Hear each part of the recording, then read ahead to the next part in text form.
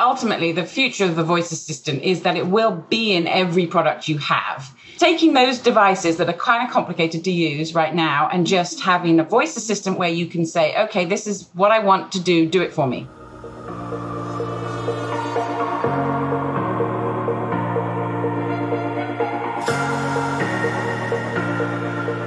The first encounter I had with the notion of a talking computer was on a Canadian kids show called Today's Special, sometime in the late 1980s. The show was set in a department store and mainly focused on the nocturnal exploits of a mannequin that would come to life. But the store itself was run by a computer called TXL. In reality, of course, TXL was a redressed Apple II with some greeblies planted on and the logo peeled off. But in the world of the show, it was a powerful AI that ran every electronic system in the store. And most importantly, that keyboard was mainly decorative because it could be operated by voice and it could talk back, thanks to the warm, well-cast voice of actress Robin Hale. Talking computers have long been a staple of sci-fi TV and film. I've previously mentioned the sardonic Kit from Knight Rider, and one of the most memorable, perhaps, was the Whopper, a.k.a. Joshua from War Games, his distinctive synthesized voice inviting a young Matthew Broderick to the infamous nice game of chess, but only after a spirited round of global thermonuclear war. And as it always seems to do with me, it all comes back to Star Trek.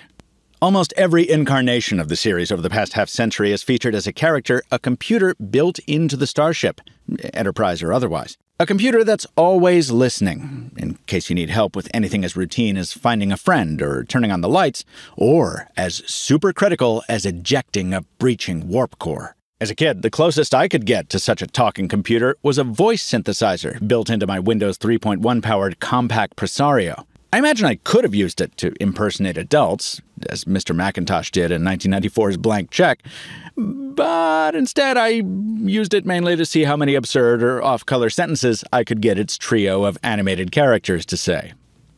Hey, I was 9. Give me a break.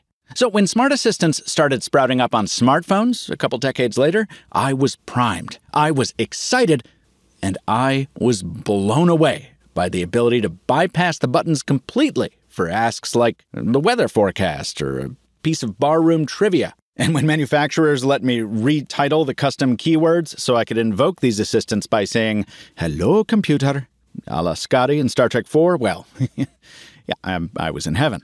It was only natural that these assistants would move into speakers, surprisingly affordable ones that found a permanent place in millions of homes. Today, we're learning how this technology crossed that gulf and where it might be going next.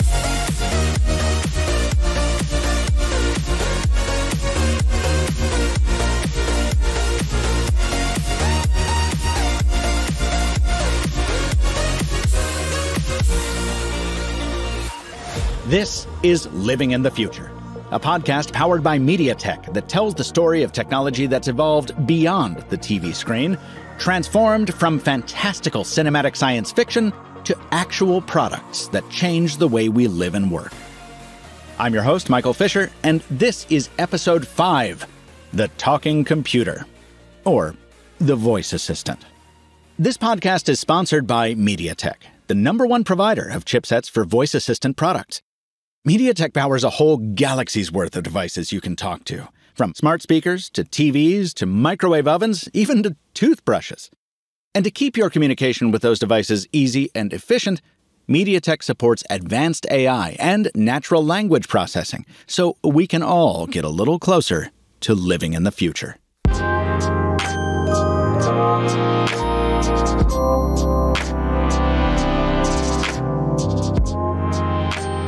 My guest today is Jennifer Tuohy.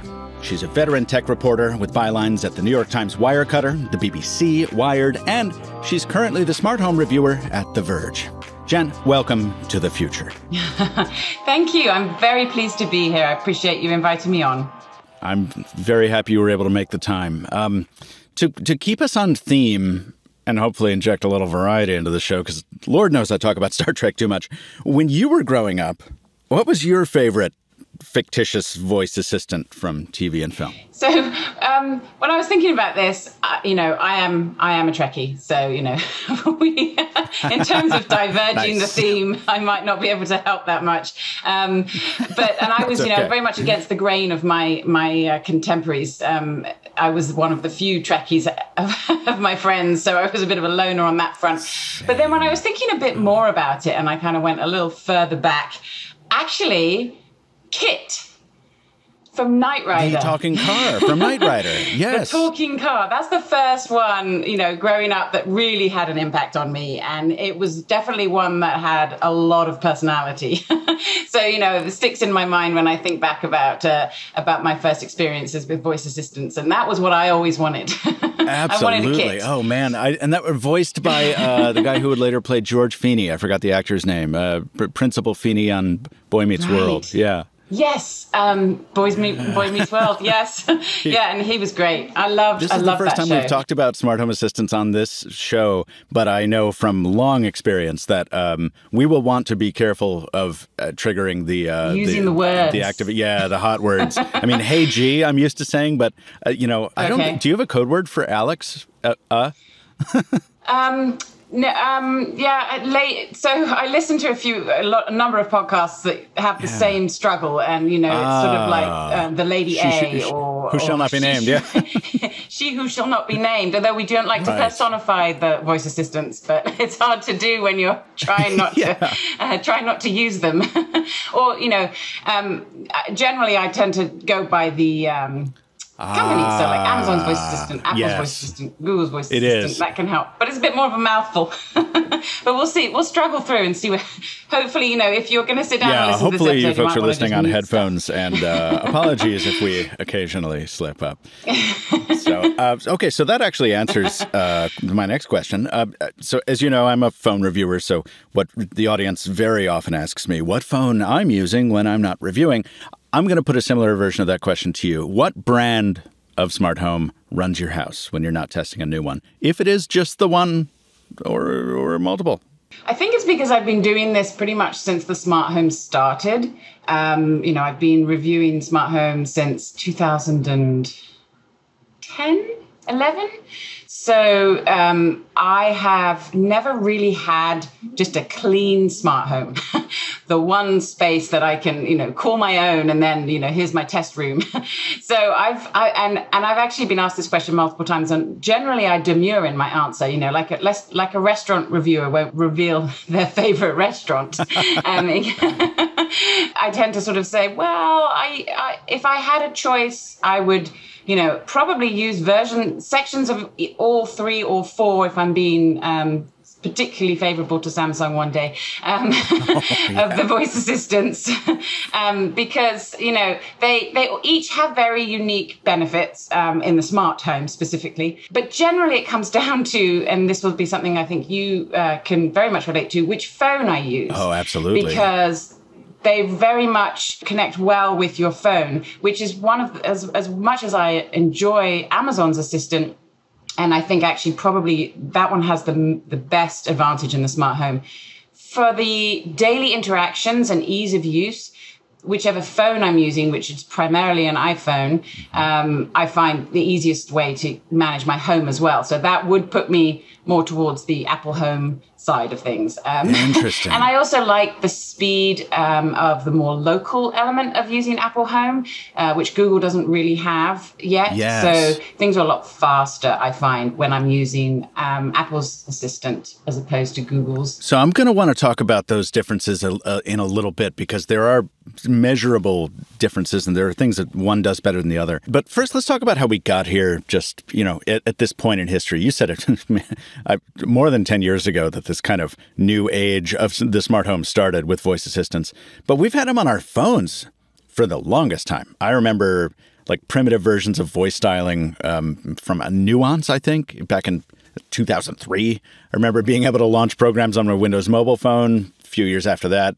And of course, as you already mentioned, Siri really accelerated the whole thing in 2011. But as far as the home goes, as the story goes, Alexa was essentially willed into existence by Jeff Bezos and team, Bezos' pet project.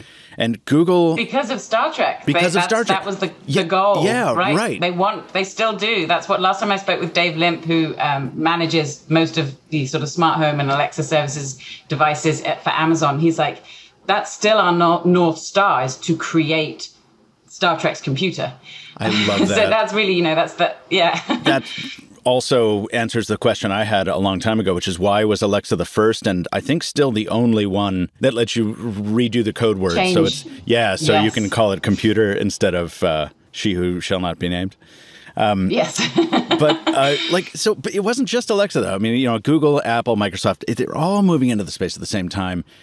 You were there, I was there, but I was paying more attention to phones. What about the technology and or the culture of the time do you think prompted that? I mean, was it just a matter of one company going first and everyone else following along, or is there something that made that the right moment in time for this to happen? It was very much about the race for the next smartphone. I think computers had brought technology, personal computers had brought technology to the masses in a much more accessible way. And then the smartphone brought that even more, in an even more palatable, digestible, easy to use way, it being portable. And then the next stage really was that hands-free experience. So not having to have a device at all in your hand or sit down and type on a computer.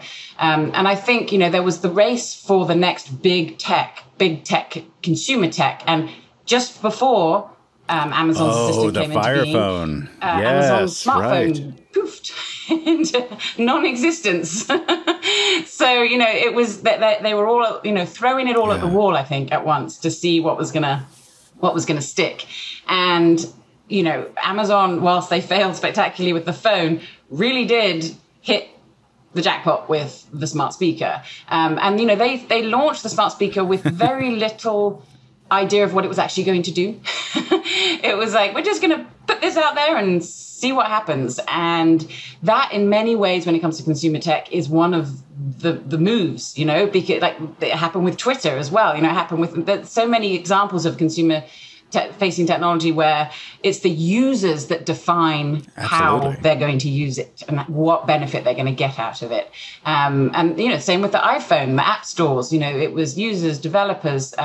They were the people rather than the company coming in and saying, look what we've got for you. This is great. Use it this way. Right. They put it out there. And then users are like, no, we're going to do this. Yeah. Yeah. This is how we want to use it. So, and that, the smart home control side really kind of grew somewhat organically. It wasn't the original kind of main focus. The main focus was a computer that you could talk to, which is, again, that opens infinite possibilities, doesn't it? There's so much you can do with a computer. So Absolutely. Well, and speaking of which, I mean, we've seen the voice assistant try to gain a foothold in some of those other areas too, like computers. Microsoft started building Cortana into Windows, I think somewhere around Windows 8, because it was a Windows Phone product that got built into Windows, maybe Windows 10. And then some manufacturers started offering Alexa on PCs. I think Lenovo and some others just would pre-bundle Alexa. And I thought for a moment that might be where the next battle in this turf war would be fought. But I don't know if you have other data, but anecdotally, it doesn't seem like folks have really embraced those modes. Everyone would rather just talk to a smart speaker and not talk to an assistant on their computer. Why do you think that didn't work? I don't think it's never going to happen. I agree that it did not happen in the initial form that companies tried to push it at us. I think the problem was it was too early. So we weren't used to using voice. And for a lot of generations, we still aren't. But for example, my children's generation, I have a 12-year-old and a 15-year-old, they will avoid typing on a keyboard at any point that they possibly can. They will always use voice. Really? Because that's what they've grown up with. They certainly won't write anything with their hands. Typing is, the worst is the better of the two evils. And then the next, if they can do it, they're going to use voice. So I think voice assistants in computers will definitely come back. I do agree that at this point, it's not that useful. I think one place, and people do talk a lot about Siri as being very dumb, but I actually do find it useful on my computer, especially when multitasking, being able to use voice assistant to pull up a file or something. There are benefits there.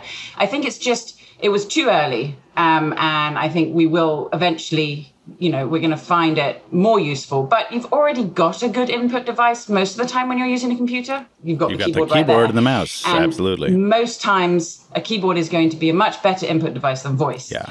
But going forward, I could see a point where we have screens and voice control and no keyboards. Yeah. I feel like, especially around the home, you don't want keyboards around the home. So I feel like screens and voice are going to be more simpatico going forward and talking maybe really into the future than I think keyboards eventually will become a secondary or tertiary input device for computers, but a long way in the future. I think you've made me feel a little bit younger today because I've learned I have something in common with your kids. I like to dictate too. I like to bypass the keyboard when I can, at least on a mobile device. Yeah.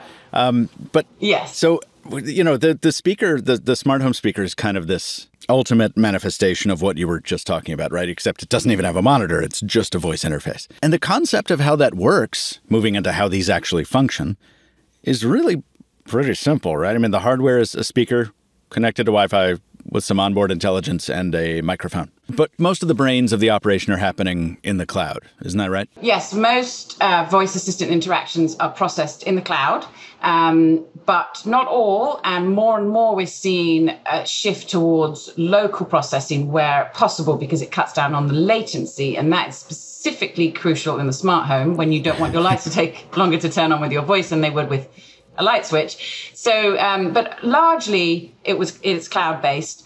But recently I said, like, Amazon has its new AZ2 chip, which is a more powerful neural edge processor in some of its smart speakers. And that actually able to do so much more using machine learning on the edge, which is going to be a huge thing for smart voice control in the future, is machine learning on the edge. Because to go to your original question, what is it that these devices are doing? What are smart speakers, smart voice assistants? Essentially, as you say, it's a pretty basic system doing something really complicated in the background. Because as much as it sounds easy for you and I to say, oh, here's a command, do it. If I tell you to do something, it's easy for you to do it. If you tell a computer to do something with your voice, it's a lot harder for it to do that than it would be if you typed it in. No question. Because it's a very difficult skill to manage. It's a difficult skill to learn as a human. It's an almost impossible skill for a computer to learn. And that is really the kind of frontier that all these companies are working towards, really making it much more natural for a voice assistant to hear what we're saying, correctly understand it, and correctly act on it, because that is not an easy process at all. No. And the whole concept behind it is natural language processing, which is basically converting speech into words, sounds, and ideas, and enabling sort of a language interaction between machines and humans via voice as opposed to input right on a computer typing. So, and human speech is really hard. It requires context. We have so many words that have multiple meanings. Mm-hmm. We have different dialects as well.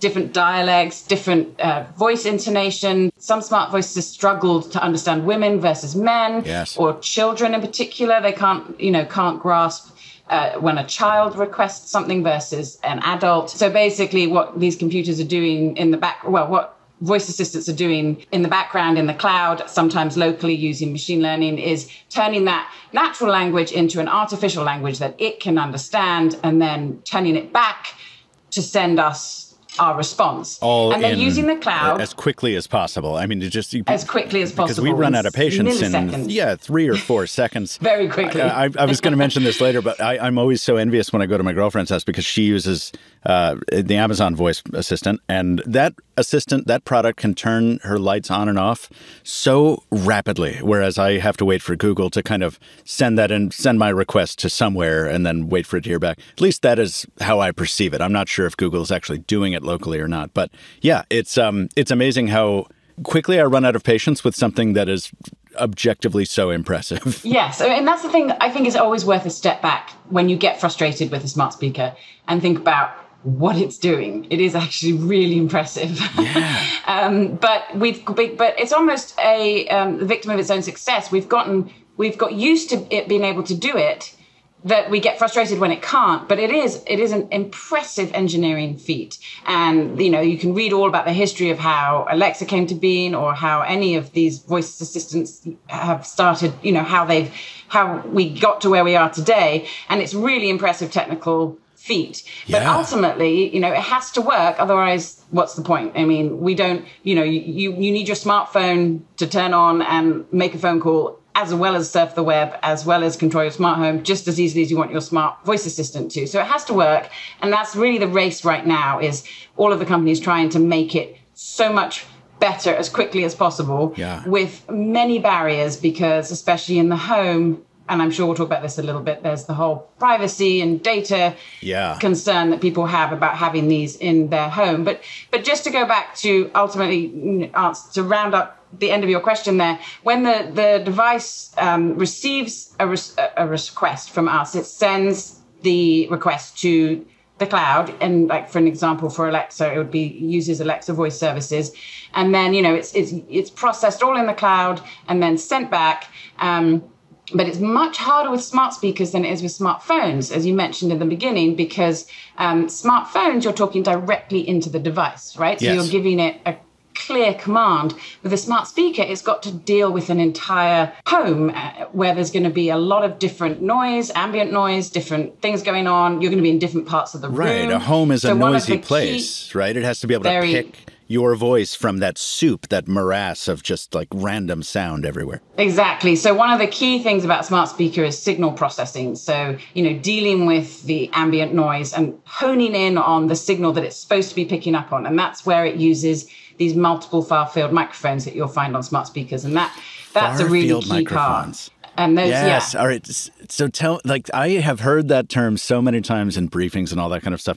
Do you know, I mean, briefly, and I'm sorry I didn't put this in my pre-show outline, but can you talk about how a far-field microphone works at all, just broadly speaking, whether the hardware is designed differently or whether it's all being done in software to be able to capture sounds from afar? I'm not fully up on all the engineering specs, but yes, it's different from a standard microphone. There's a combination of hardware and software to try and pick up on these multiple signals that we talked about, and also process those signals in different ways. So it can, and again, this comes down to machine learning, like being able to understand when it's hearing maybe a voice from a television versus a voice from a person, like understanding the different types of audio that's coming in, so that, for example, when you're watching TV and there's an ad for Amazon's voice assistant, they have finally made it so that it should not make your smart speaker wake up, because it knows the microphones are able to recognize that that's not a human voice in the room talking to it, that's a television talking. So those types of things make it so much more complicated to enable smart voice assistant on a speaker versus on a computer or a phone or any kind of personal device. I have to ask another question that was asked a lot, that we've talked about this a lot. It seems like we don't talk about it much anymore, maybe because people's apprehensions were soothed, and maybe just because of the news cycle and everybody got tired of it. I don't think my voice assistant is spying on me. Otherwise, I wouldn't have 7 smart speakers in my apartment. But are they? Are they spying on us, Jen? Yeah, it's ridiculous. It's why they always break. There are too many, I know. That's one thing that annoys me a lot. That's the one thing they have not really cracked, is getting only one to respond to you. Or the one next to you to respond to you, as opposed to the one in the other bedroom, which, where Across someone's sleeping. And Amazon says it's cracked it, but it hasn't. Nope. Apple, Google not says so the same much. thing, and they haven't. Yeah. Yep. That's, again, This is the far-field microphone issue, because sometimes they're too good. In fact... And they're supposed to talk ultrasonically, aren't they? Aren't they supposed to emit sounds that they can hear, but we can't? But then if you have third-party devices with the smart speaker assistant in, those don't always have that capability. So that can be, for example, I have a smart smoke alarm that has Amazon's voice assistant in, and it will hear me every single time I ask, no matter where I am in the house, because it's too powerful. It's so annoying. But yes, slight side note there. But yeah, it is actually one thing I had learned from talking to Amazon about this problem is, the worst thing you can do when you're trying to get your smart speaker to listen to you, when sometimes they don't hear you properly, is go up close and talk to it like this, because it's not designed for you to do that. it's actually much better if you step back and talk to it because of the nature of the far-field microphones and the way that they're able to pick up which one you're talking to is based on where you're standing. If you had a camera set up on a tripod with a telephoto lens, it would be akin to crossing the room, getting far away from it in order to be in focus rather than that's very good. Yeah, that's exactly right. It's not designed for you to be used as a personal device for you to talk right into it. So no you standing there yelling at your smart speaker right in front of its face. So anyway, again, side note. But in terms of what your question about, are they really listening to us? Everything? They are listening to everything we say when you say the wake word. So basically, technically, the way it is that they're designed to constantly listen, but not connected to the internet and not recording. So they're constantly listening for the wake word. So always listening for the wake word is the way Amazon will say it when you ask them. So yes, always listening for the wake word, whichever one you've asked it to listen to. And it's good sometimes to have different options so that you don't, especially if you have someone in your house whose name begins with A. And it's frustrating that some of the other options don't have choices there. But yes, it is. But none of that's been recorded and none of that's been sent to the cloud or anything. The recording and processing will only start as soon as it hears the wake word. So if it has a false wake up, so where it starts listening to because it thinks it heard the wake word. When you used to be able to say, okay, boomer, and the speaker would wake up if it was a Google Assistant one, yes. Right. And that can happen. You can always, that still happens, but it's also, they've somewhat addressed this. So once it realizes it wasn't being woken on purpose, it will, it will reset so that process isn't happening. It's not sending your data to the cloud anymore. But yes, as soon as you say the wake word, it's recording, listening, and if it needs to, so if it's not something it can do locally, it will be sending that to the cloud. Sorry. Do meowing wake words work? I haven't seen my cat in 2.5 weeks. Oh, and I think he's quite upset that I ignored him.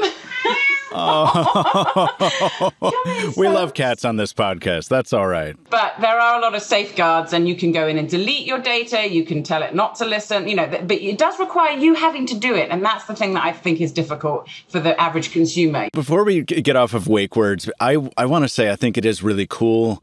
The biggest test of my privacy versus convenience personal equation came when Google added the ability to say, you wouldn't have to say OKG. You wouldn't have to say the wake word if you wanted to say stop an alarm, which I do every morning. I love that I can just say stop when an alarm is going off and it will stop. And on the Pixel phones, I think you can do voice wake ups or voice answering of calls without, again, prefacing it with the OKG wake word.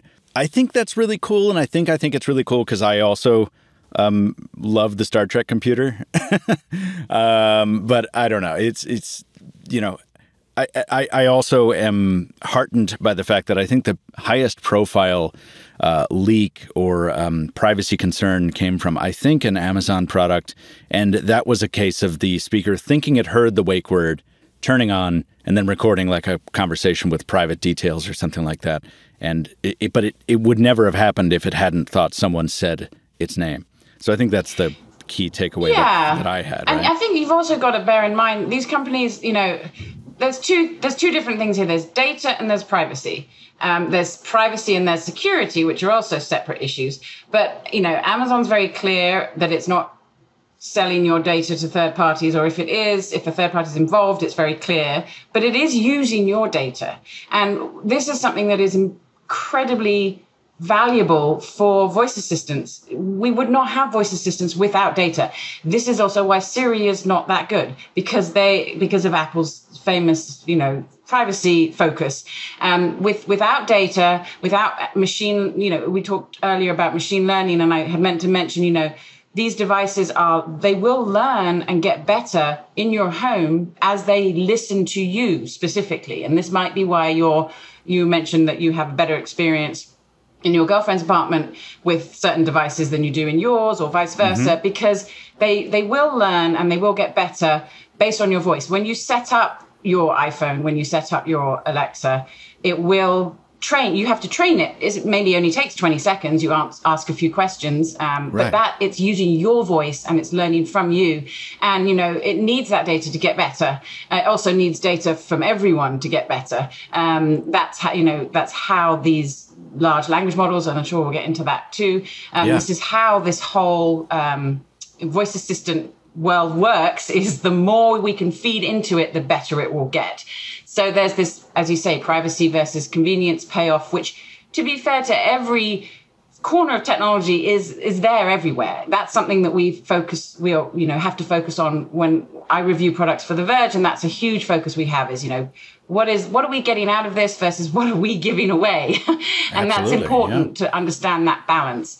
But if you're worried about smart speakers in your home, if you have a smartphone, you basically have a very similar device. A microphone, right? In your home, doing the same. And that one has a camera. But the home just feels different, I think. And I understand that sort of natural aversion to having anything that could be invading what is your most private space, because you take your phone out of the home in public, you go to the office with it, but somehow, your home is your castle, your home is your sanctuary. And I understand why people are like, I'm never having one of those things in my home, but I don't believe them. Ultimately, I think the convenience will outweigh those concerns. Once these companies, and you've got to remember this too, while the companies might want to sell you stuff, it is in their prime interests not to have anything negative happen, Right. If you're talking about an Amazon, a Google, or an Apple, the safeguards and security that they're constantly trying to make sure nothing bad's going to happen. But as we know, the internet is the internet. And so hacking and all such, there's always going to be a concern. But that's with any computing device, not just voice assistants. Right. You mentioned training these things on our voices a second ago, but I don't want to move on without acknowledging that these devices all have voices of their own. Alexa is voiced by Nina Rowley. I think I'm pronouncing that right. Susan Bennett is Siri. And for Cortana, Microsoft famously employed Jen Taylor, the same actor who voiced the same character in the Halo video games. I thought that was really cool. I wish Cortana had lasted a little bit longer. But that's beside the point. These days, the actor voices, they're more like the bones holding up a kind of generated voice than the actual end product, right? Like they don't. These companies don't need to bring these actors back in for additional recording sessions that often, if at all, because they have enough tools in the toolbox that they've already recorded. They can kind of make those voices say anything they want with essentially AI. Isn't that correct? Yeah, I think there's also a shift away from the personalization in a way towards more kind of generic voice assistants, but to address that specific point, yes, they don't need to come in like monthly for new recordings. I think they just need a base sort of package, and they're able to regenerate and use those. And I mean, I've read some great stories about voice actors who've had to spend months just reading most boring, inane texts out, and then that's all that was needed. So going forward, but there's also a real, and this may be slightly off topic, but there's a real concern, or it's going to be interesting to see as artificial intelligence and as we move forward in this space with voice cloning and this kind of capability of being able to have a voice assistant use your voice to mimic you, which could be very convenient and also really scary. Oh, terrifying. Absolutely. Terrifying in so many ways. We're going to have to come up with new forms of authentication for voice calls even. If somebody calls you up, it's like, is this really you? I don't know. But then the other interesting part with voice is, like, for example, with Amazon, they did all these celebrity voices for a while, which have now all gone by the wayside. I don't know. I'm guessing potentially financially, there was a motivation there, that costs money to license this and to keep going with it. But they've pretty much ditched all of that now. And, I think we're kind of moving towards more utility, less personality. I think earlier on, they kind of wanted the personality to make this more like a companion and something fun. Whereas now we're beginning to get used to using them. So it's much more just like a basic utilitarian interface. Yes, utilitarian. Well, I'm going to say that for the end because that's my favorite thing I want to talk about. You just reminded me that I'm going to I like making myself sad, and I'm going to do that at the end of the show. But first, let's talk. Yeah, I know. But first, let's hit the future real quick, because we've touched on a little bit of this. But Ars Technica reported late last year that Alexa is losing a lot of money at Amazon. Google has reportedly moved a bunch of engineers from the assistant unit to the Bard AI team. Mm-hmm. And my favorite, Microsoft CEO Satya Nadella recently called voice assistants as a whole dumb as a rock. I have definitely felt the effects of that in my Google Assistant household. Yes, I have 7 speakers. That's not the whole problem. It is demonstrably less reliable than before. And I will post a review of something that depends on the Google Assistant. And there's always that little part of me that is doubtful. When I post a review, I'm like, boy, this is this is quite negative. Am I the only one? Did I do enough work? And then, oh my God, all the comments on that one were like, yes. Oh my God, yes, the Google Assistant is terrible now. Yada, yada, yada, yada, yada. Why does it seem like a lot of companies have, kind of given up on voice assistants, or at least de-emphasized them? Is it just that they're not making enough money, do you think? I think it varies depending on which company. Basically, my initial response would be, I don't think these tech companies are giving up on voice assistants. I think they are giving up on them as they are today. I think they are looking to, to reinvent, to recreate, or to superpower them, depending on how they were initially built, because the way that a voice system was initially built will affect how they can grow it. Ultimately, voice control is not going away. Whether the 3, the Alexas, the Google Assistant, the Siri, whether we'll still be using those names in 10 years' time with a completely different powered machine underneath, hard to know. I would have thought name recognition is pretty powerful in this space, so we may see complete reinventions of those. I do think the name Google Assistant might go away, because God, it was awful. Yeah. I mean, it's the worst one. Hey Google is the most annoying one to use in my opinion. Alexa and Siri are a lot easier. Siri's just recently changed, so you now can just say Siri instead of Hey Siri, which is a small but big change. Yes. Very useful change. And I think ultimately, though, that the technology. Oh, there we go. There we go. Yeah, we just.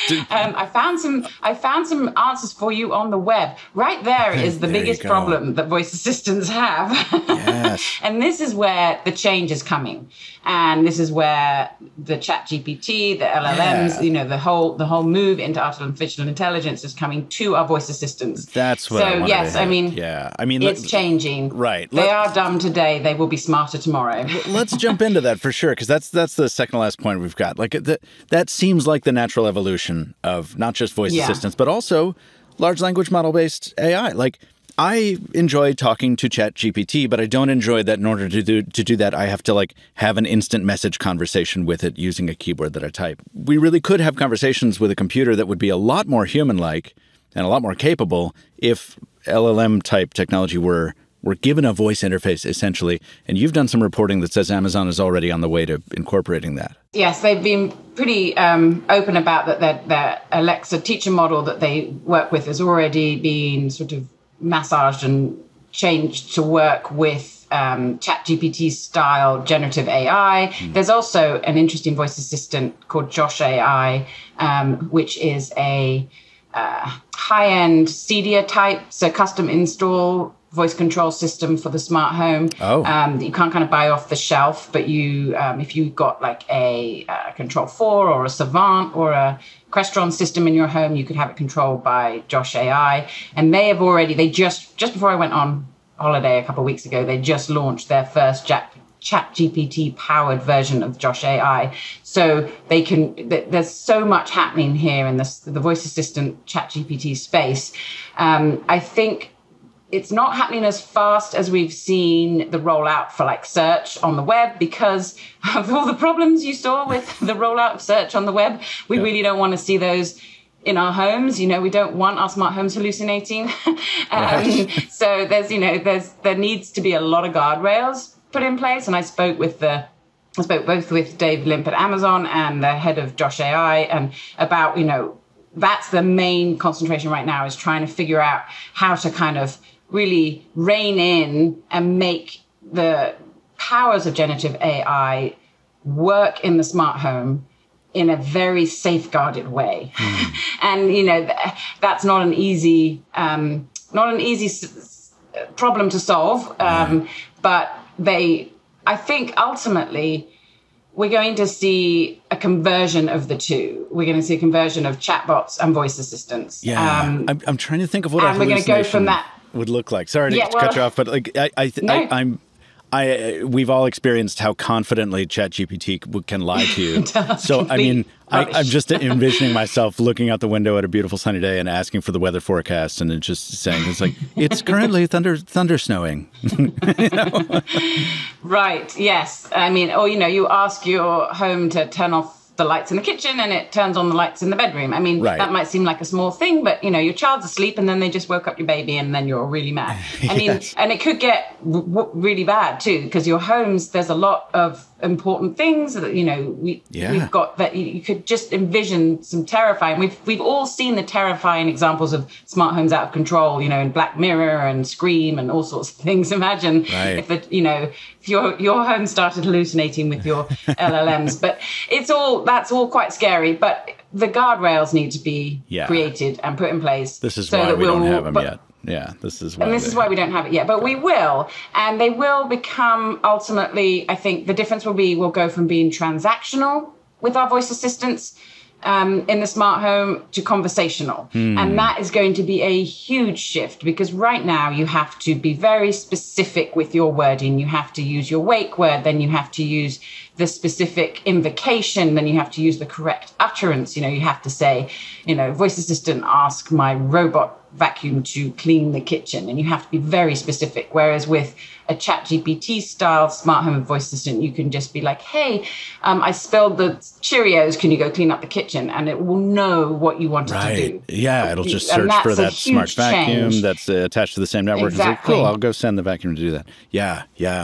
And that will make a big difference. And then the other thing that's going to be really crucial for the smart home, and that is very much my space, is it will make it so much easier to program and set up smart devices. So right now, when you get smart light bulbs and a smart door lock and a smart speaker, you have to sit there, program everything. Like, I want my smart lights to turn on when I unlock my door. I want my smart lights to turn on every morning at this time. And you have to build a routine. You have to do this whole thing. Yeah. Yes, and you have to set all that up. Whereas ultimately, when you have the generative AI, a predictive language model in your smart home, voice-controlled space, it will be like, okay, you've got light bulbs and you've got a lock and you normally get up at this time of day and you normally go to bed at this time of night. Would you like me to set up this routine for you?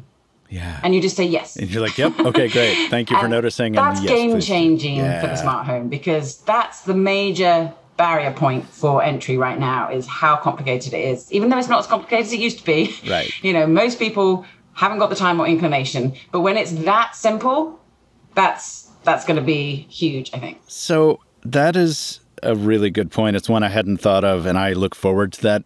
It is also very utilitarian. It is, as you just said, it is also very transactional, as these things are. These are heavily commoditized products. My last question is about a category that I think is not dead, but it has been dying since it was born. Social robotics. I was, for a while there, like, at least in my circles, famously in love with Jibo, the robot, who died an early death because his servers were turned off when his company went bankrupt. But I still keep my kind of lobotomized Jibo around the house because I can't let him go. And he says good morning to me every morning, and he tells me it's the wrong day of the week, and we love Jibo. It's fine. But we've seen Jibo. That's so sad. Yeah, I know, it really is. It's very, but it's okay. But you know, then in the wake of Jibo was Vector. You know, Sony is still doing its Aibo robot dog, and even Amazon has that 1600 rolling Astro dog. It could be called a social robot of sorts. But I made the point a few years ago when I got my heart broken that it's time to stop buying them until we can be assured they won't all die and break our hearts again. And I mean, do you think that this combination that we're talking about, this kind of future where LLM-based AI and voice interfaces are going to come together, do you think that might lead to a resurgence of robots that are built to be our companions more than just devices that are built to help us in a transactional way? Oh, definitely. I think right now we've got the convenience is the main focus. Companionship is just not there yet. It's too complicated, it's too expensive, it's too hard to crack. I've tested recently a companionship robot that was very cute and adorable, and I enjoyed spending time with it. But it was totally useless and most of the time really annoying. But it was cute.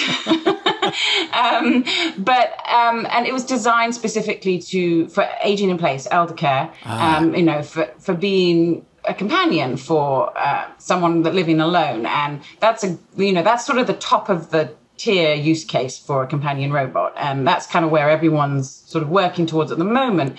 But ultimately, the kind of idea that we will have a sort of an artificially intelligent robot in our home, a kind of Rosie the robot, just to go back to the Jetsons, yeah. Early days, the 1980s again, or the 60s, from the Jetsons. And, that whether it's going to be a single device, though, or whether it's kind of a more omniscient presence like computer from Star Trek, yes. I think it's unlikely we're going to have a single robot running around our home being our companion. I think it's more likely to be this disembodied personality like her, in our home basically. that knows us and that talks to us, more of a she or a her. Her, yeah. I mean, I read a really fascinating book. I would highly recommend it if you're interested in artificial intelligence and robots, called Clara and the Sun.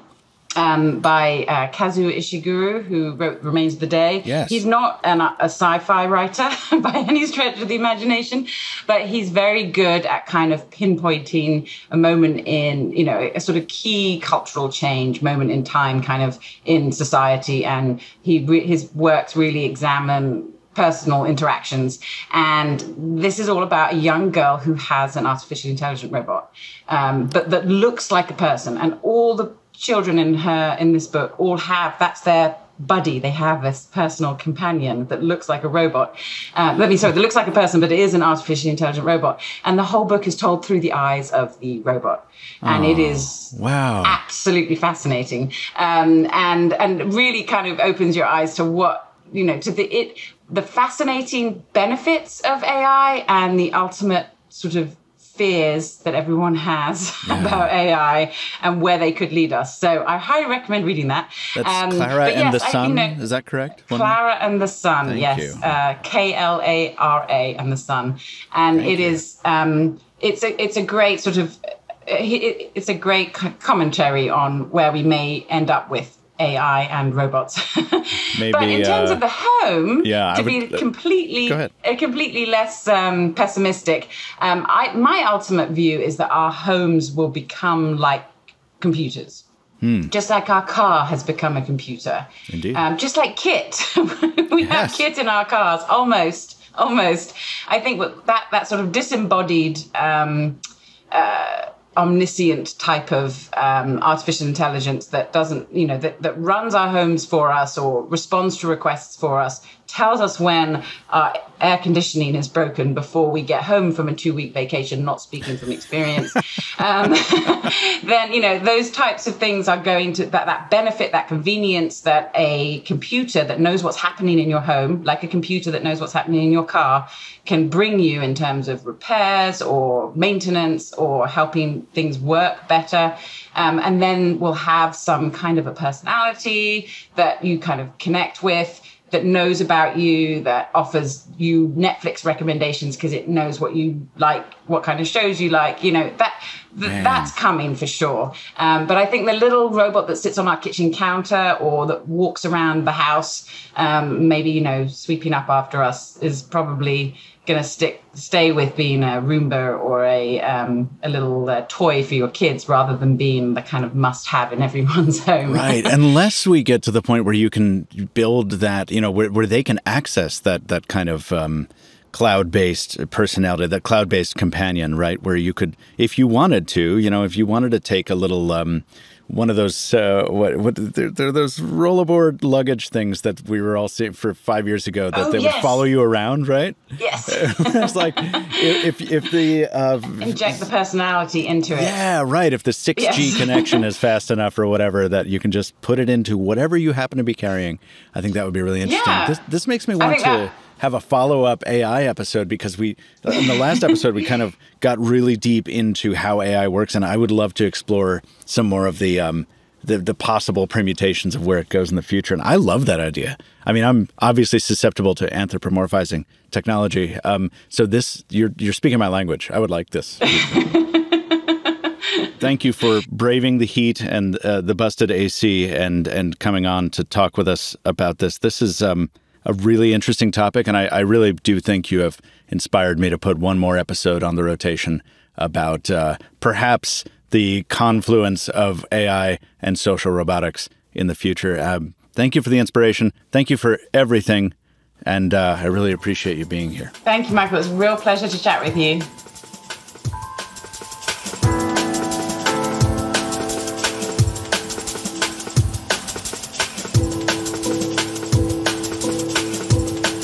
Sometimes on this show, we talk about the tech future we currently have, and sometimes we talk about a future that's yet to come. But on the lucky days, we get to celebrate them both. Despite my frustrations with my current set of assistants, after that chat with Jennifer Tuohy, I'm eager to see what the next chapter has in store for voice assistants and the people who use them. Once again, you can find her byline at The Verge. Meanwhile, it's time for me to say, hello, computer, and hit the mute button on myself until the next episode. If you'd like to hear another installment on AI, this time on its potential future uses in social robotics, well, that's something I'd like to do, but I need your input. So tweet, skeet, or send me your thoughts at Captain Two Phones on Twitter, Threads, and Instagram. Until next time, thanks once more to my sponsor, MediaTek, and thanks to you for listening. I've been Michael Fisher, and I'll see you in the future. I've been Michael Fisher, and I'll see you in the future.